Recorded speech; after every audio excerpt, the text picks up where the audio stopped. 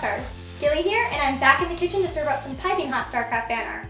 If you haven't seen part 1 yet, here's a link to go check it out. But in the meantime, ready your forks for this week's CraftStars. Can't pick a race? Let your taste buds do the choosing. Redditor kyleechu is here to help make your next match a sweet success with a couple dozen themed treats. So pick your favorite and hit the ladder. Or maybe the gym.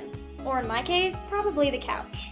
But if cupcakes aren't your cup of cake, don't worry. Puyoda's kitchen brings us something to keep you satisfied, and if you pull SCVs, pretty safe too. While this bunker might be salvaging challenged, who would want to? As a testament to Terran creativity and tastiness, its quality is unmatched. I just hope it's full of little fondant marauders to withstand the onslaught of our next craft star. If there's one thing I know about sprinkles, it's that they're the siege tanks of food.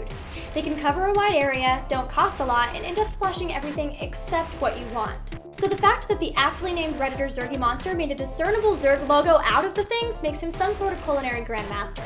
Knowing that, I wouldn't put it past him to have goo-filled the baneling cupcakes so they explode with authenticity.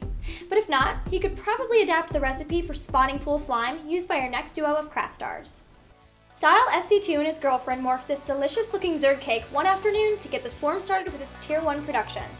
Its uncanny accuracy almost makes this more model than treat. But lemonade gelatin and dark chocolate cake is pretty hard to— Hey, that was my slice!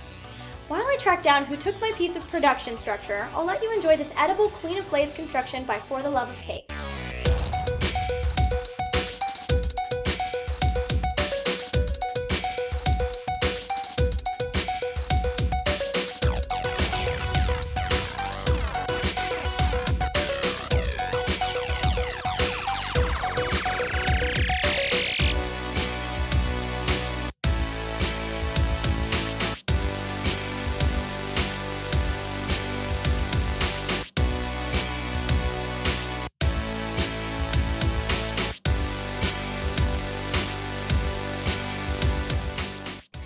For this episode, but I still have a little room left in my dessert stomach for more StarCraft food.